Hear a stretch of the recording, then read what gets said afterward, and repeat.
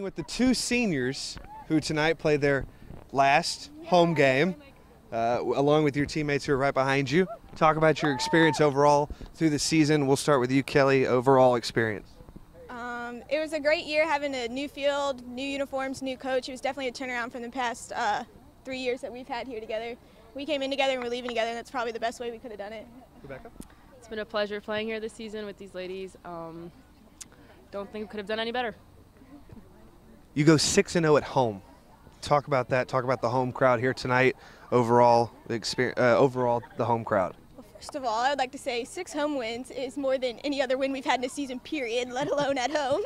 Perfect. And it was great to have see a red with other athletes here and everybody else that came out for senior night to show their support for FAMU and the team. At home, the environment's just great. The new stadium, new coach, new atmosphere, and we're just glad to give it our all at the end of the season. Rebecca Hoekstra and Kelly Cady in their final home game. They win 3-0.